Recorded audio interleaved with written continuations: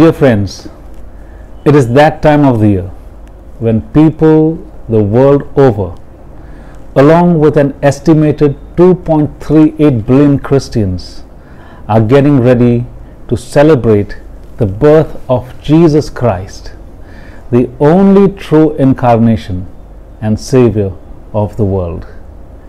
It is believed that in the first century, the population of the world was around 200 million people, and around 20 to 40,000 may have been Christians.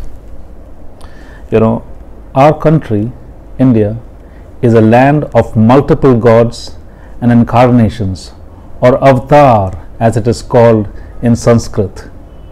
To all those who believe in the multiplicity of God, I can only comment or say that it is based on the revelation they have received. I can only pray that the Holy Spirit reveals to them the truths about the one true God and His Son, our Lord and Savior, Jesus Christ. Dr. Babu Varghese, in his latest book, A Global Leader Coming Soon, writes, from Genesis 12 to Malachi 4 of the Old Testament, we read the history of the preparation for the coming or incarnation of Jesus Christ into this world. For us to understand the incarnation of Christ, as mentioned in the letter to the Philippians, it will be important to know what the Lord had to say about the Israelites many millennia ago. And we read that in Deuteronomy 7 verse 6 to 8. For you are a holy people who belong to the Lord your God. Of all the people on earth, the Lord your God has chosen you to be His own special treasure. The Lord did not set His heart on you and choose you because you were numerous than other nations, for you were the smallest of all nations. As I understand it, the Lord was already making known His plans and His promises, His aspects and attributes, His name and nature, His divinity and deity.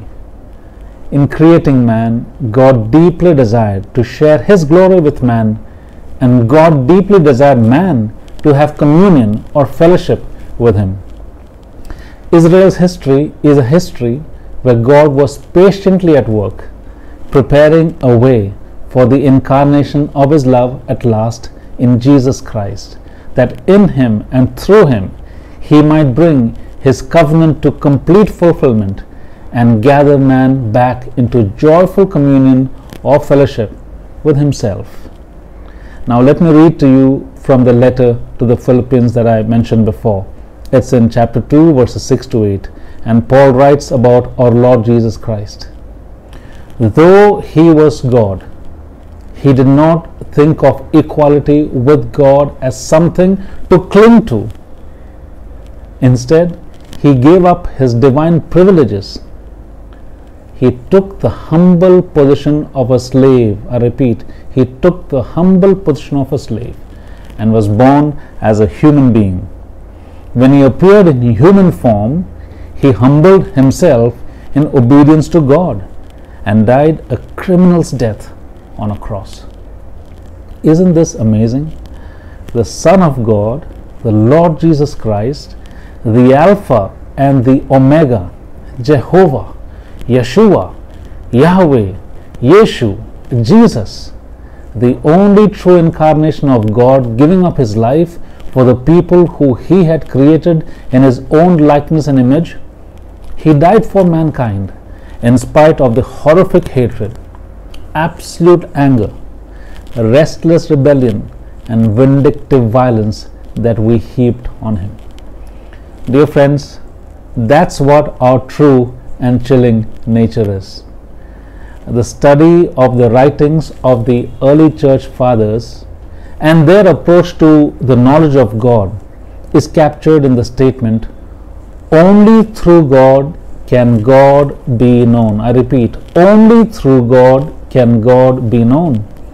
I don't see it better explained than what we read in the Gospel of John, chapter 1 and verse 14.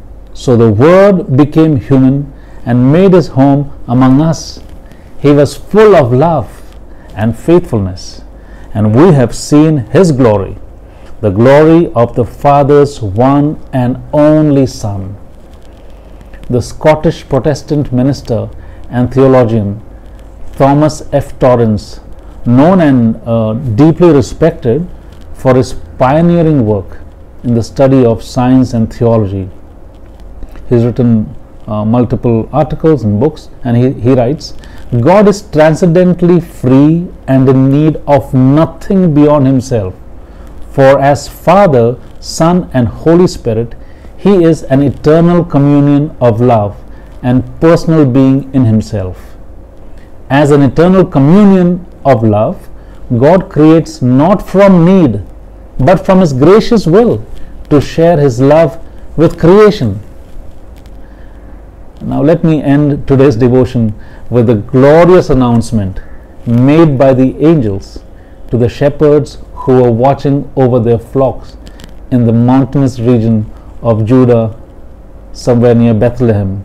And we find that in Luke chapter 2 and verses 10 and 11.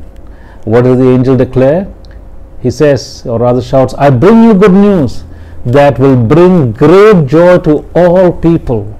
The Savior, yes, the Messiah, the Lord, has been born today in Bethlehem, the city of David. May God bless you throughout this day, and I pray that you have a nice and beautiful day ahead. Thank you.